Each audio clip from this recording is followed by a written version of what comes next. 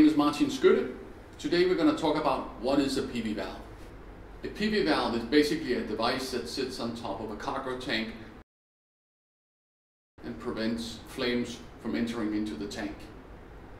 PV valves has evolved over the last 30 years from being simple devices to being advanced piece of technology today that, on top of preventing flames from entering into the tank, also helps ship owners to save money by preventing inert gas from escaping. The first generation of combined weight and magnet controlled PV valves was launched by Pres-Vac in 2001 with the HSISO. Today the HSISO is probably the most sold valve, PV valve, on the market, and it has a revolutionary modular design where the customer decides the type and size of valve based on the specification that is given by the shipyard. It has a wide variety of options with integrated gas screen covers, heating and steam systems that makes it work also in Arctic conditions. It has a wide variety of service kits available and is a very well and very accepted product in the marine industry today.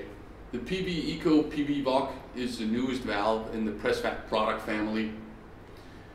It was introduced based on 4 major issues: safety and compliance, reduction of operation cost, low emissions, and quality. New rules that were issued by the International Maritime Authorities was based on the 16852, that is a test standard for flame testing that Pres-Vac has to do. We have also focused on noise reduction.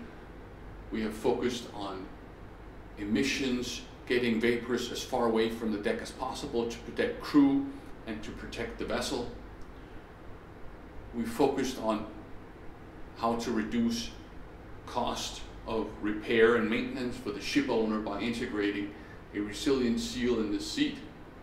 And we have removed about 30% of the parts of the valve compared to the HSISO to reduce complexity and reduce weight.